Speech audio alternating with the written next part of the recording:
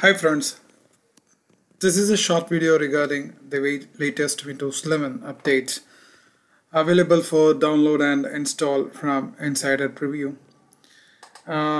This is after the latest build 22454, as you can see here. So a new release is available right now. Let's go and check that. And that is, I'm going to the settings. Now from there, let me check the Windows update. And now here you can see that there is new pre-release is available right now. That is 22.458.1.000. The old one is, as you can see here, it is 22.454, and now the new release available is 22.458. Let's install it, download and install it and see what all are the updates and the changes that is been available in the new pre-release. So I'm going to download it. So it started downloading, as you can see here right now. So now let's download and install be complete, then see what all are the changes.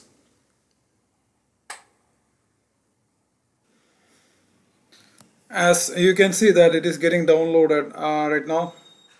It is very important that you install the latest update. I'm just waiting to see what all are the changes, because in this evaluation copy, the one which is right now in the system, that is 22.454, have some issues that I'll show you right now.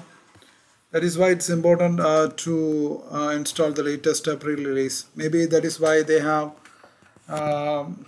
released done a pre-release very soon, right after this one.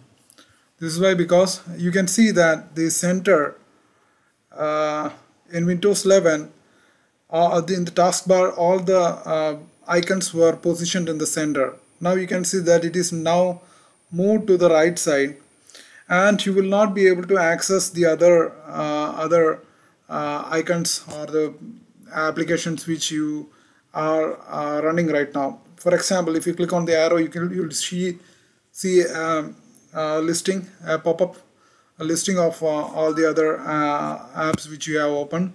But if you click on that, you will not see any difference. It will not launch. For example, I'm running OBS Studio right now, but if you click on that, it won't run. You can see slight changes happening in the taskbar. For example, it moved to the left side right now, and if you click again, it will move to the right side. But you won't be able to see the application loading. For example, if you click on the security, that is McAfee antivirus, you won't get that launched, but otherwise you will get the options here. The same way, if you click on that OBS Studio icon, you can see that nothing happens, and you have to forcefully right click on it to get the features. So that is a problem right now. We are facing it with the previous preview 22.454. Now the download is complete, and the new pre-release is getting installed. As you can see that the installation is complete, and it is pending restart. So I'm going to restart it right now. See the change in the taskbar. As you can see that it is still aligned to the right side. Earlier it was on the center. It was aligned center. It was starting from here, something like here. Now still I get the same issue. It is now aligned to the right side. And if you click on an app which is opened here, you won't be able to, it won't get a restored window. You will not be able to restore it. Let me check the other. Here also you will get the right click properties. Let me check the recycle plane. It is again the same UI, the cosmetic change that I have shown earlier. It shows again. If you right click on it, you will get a separate UI, and from there if you click on the more option, you will get the same old window, the same old option window. So I don't think there is too much of changes. Let me check if there is anything.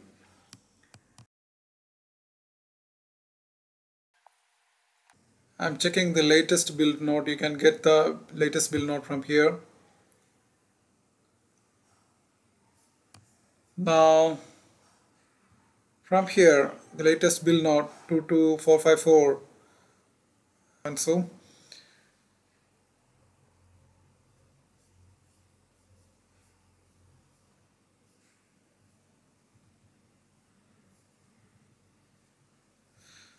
yeah, there is an issue impacting. This is what I was mentioning. There is an issue impacting the taskbar where icons appear misaligned and cut or off.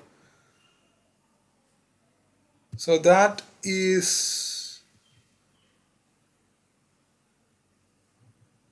not cleared. I think that is still there. As you can see that it's still there.